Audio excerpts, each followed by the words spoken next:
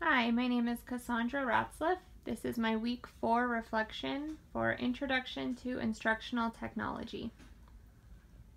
This week we talked about just choosing online resources and how to choose those effectively. Some suggestions were just making sure, asking yourself, is this a reliable resource for me? Does it have a variety in its resources, and are they easy to use and user friendly? And then, you need to know, is this meeting my needs? And as these things can get costly, it's nice to know, is this going to cost me down the road? And, what that is going to look like. If it's completely free, or maybe it's a free demo for 6 months or something. We looked at Scholastic 25, which I thought was really neat. I'd heard of Scholastic as far as the books, and I knew that they had some online resources for teachers as well. I'd used Scholastic when I was homeschooling my kids a little bit, but I had never seen this website of Scholastic's top 25 for teachers. Some of my favorite ones were the Daily Starters was probably my favorite. I always loved, as a kid in school, I loved it when you'd come in and there'd be a problem on the board for you to solve while teacher's taking roll or your classmates are just coming in late. And I loved that idea of just having something ready for the kids to work on. They have a notebook that they put these in. So that was probably my favorite, and I definitely want to keep that in mind for the future when I have a classroom of my own, hopefully.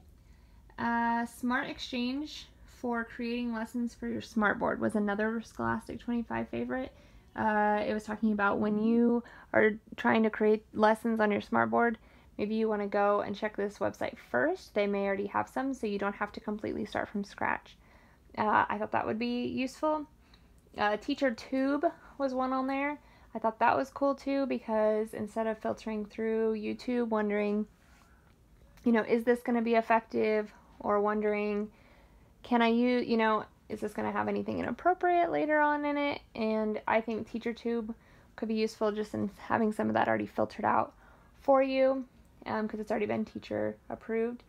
And then Teaching Tolerance was another website on Scholastic 25 that just helps with teaching a little bit more trickier issues, such like civil rights issues and separation of church and state and stuff like that.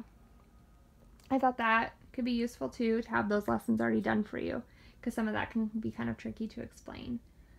Quizlet was one that was on there that I thought would be a neat resource, not just for teachers, possibly students like me in college, to go on there and practice. I think that that's a good resource for students to go on and practice their quizzes or flashcards, and it's free. forteachers.org.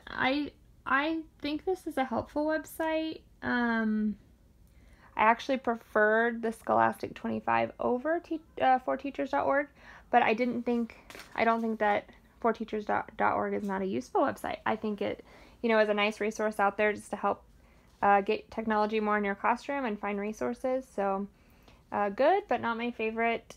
Kathy Schrock's Guide to Everything. I think this is a really neat resource, and this woman who is using her knowledge and education and technology to share with others, and as a business, I think that's awesome. I thought probably the most useful one that stood out to me on Kathy Schrock's is it's a website linked to it that she runs. It's iPads for Teaching, and I just know how much iPads are used in the classroom.